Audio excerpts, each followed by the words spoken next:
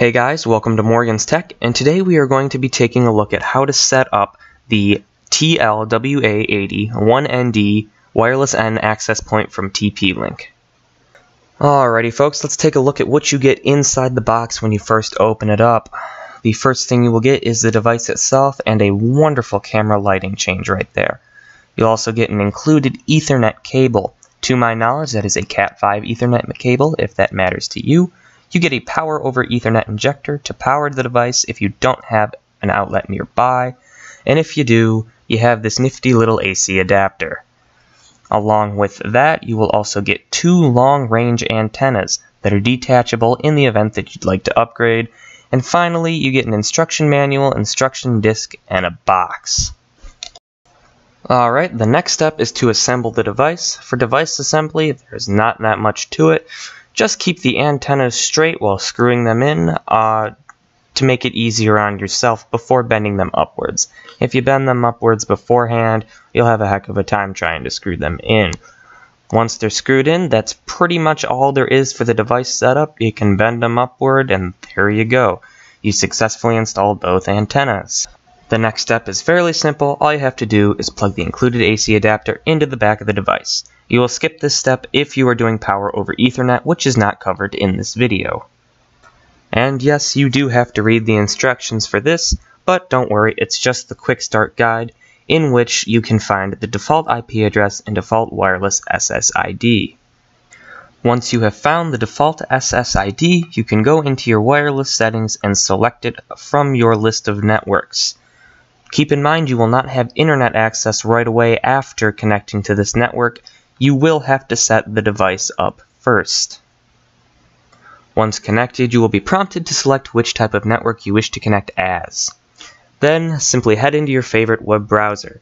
I'm using Firefox, use whatever you'd like. Recall the default IP address from your handy-dandy quick start guide and enter that in the URL bar.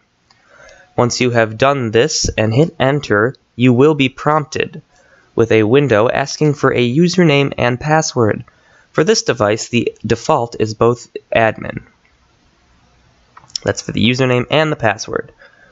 Now you have successfully reached the settings menu. Give yourself a nice pat on the back. You did it.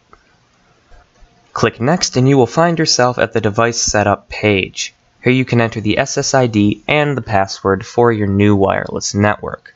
If you're using this as an access point like shown in the video, I recommend having DHCP turned off. This will prevent an IP address from being assigned twice. Once you've done this, I always recommend having the highest level of security possible to prevent unauthorized access to your new wireless network. Once you've set up the device to your liking, you will be prompted with a window that has some information on it, including the device's IP address on the network, your wireless SSID, and password.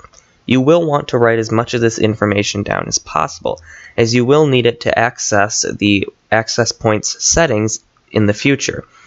If you do not write this down or lose the paper it is written on, you may have to do a factory reset to get back into the settings of the access point. Once you click next, you will come to this window that says configuration completed successfully, restarting. Good job, you've set up the device. Once the device has restarted, it is now time to plug the cord coming from your main router into the device. When doing this, be sure to position the RJ45 connector correctly, and make sure it is in there firmly. Also be sure to leave enough slack on the wire to move it around a bit.